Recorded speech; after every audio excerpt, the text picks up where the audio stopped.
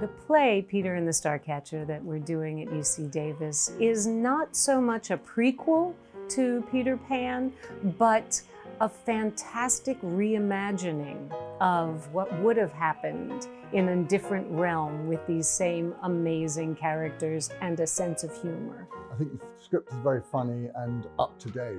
Most of the traditional ways that Peter Pan is done is in its historical state, in a way. I think Mindy and I are trying to do this story in a different way.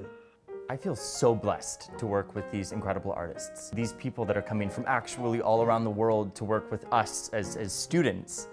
The opportunities that normally conservatories would get, we at UC Davis are getting.